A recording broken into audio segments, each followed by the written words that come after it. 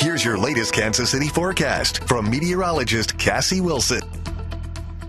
All right, Kansas City, we've got more rain loading, but a dry evening for us here, and cloud cover still kind of hanging out. 37 degrees. We're holding steady thanks to that cloud cover through much of your night, but rain is lifting in from the south, and we are expecting some of those showers to impact us here in Kansas City. So watching into after midnight for that rain to start to spread into the metro, and then really impacting the early morning hours. 6 a.m. still some light rain around the metro, but things will be lifting out. Expect wet roads on your Wednesday morning commute, and then more gray during the day on Wednesday, and more gray during the day on Thursday. And yeah, we might as well stay gray on Friday and much of Saturday. So those winter blues are here, but temperatures are warming up. We've got a clip of a system that's trying to come south of us Saturday that lifts towards Baltimore for the Chiefs-Ravens game on Sunday, but 50s here to close out January.